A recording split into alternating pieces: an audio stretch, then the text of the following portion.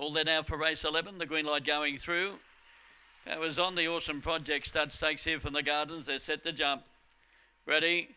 Racing now, bouncing out in front over on the inside. There was Marty Muldoon to go to the lead. Red Rocket Jet to second. Captain Quantity getting around the outside as they travel to the back. Sub-Zero Princess.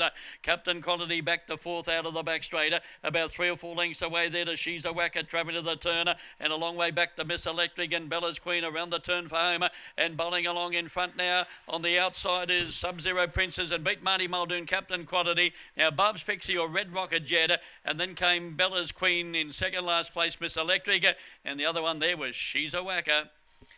Number 8 covered a bit of ground, but Sub-Zero Princess has gone home a little bit too good for them. By Cosmic Rumble, Jamada Jamie, owned and trained at East Gresford by Charmaine Field. Number 1 second, Marty Muldoon, El Grandson or Rose Muldoon for Julie Lorantis, and 5 Captain Quantity, Cosmic Rumble or Quantity for Kelly Fogarty.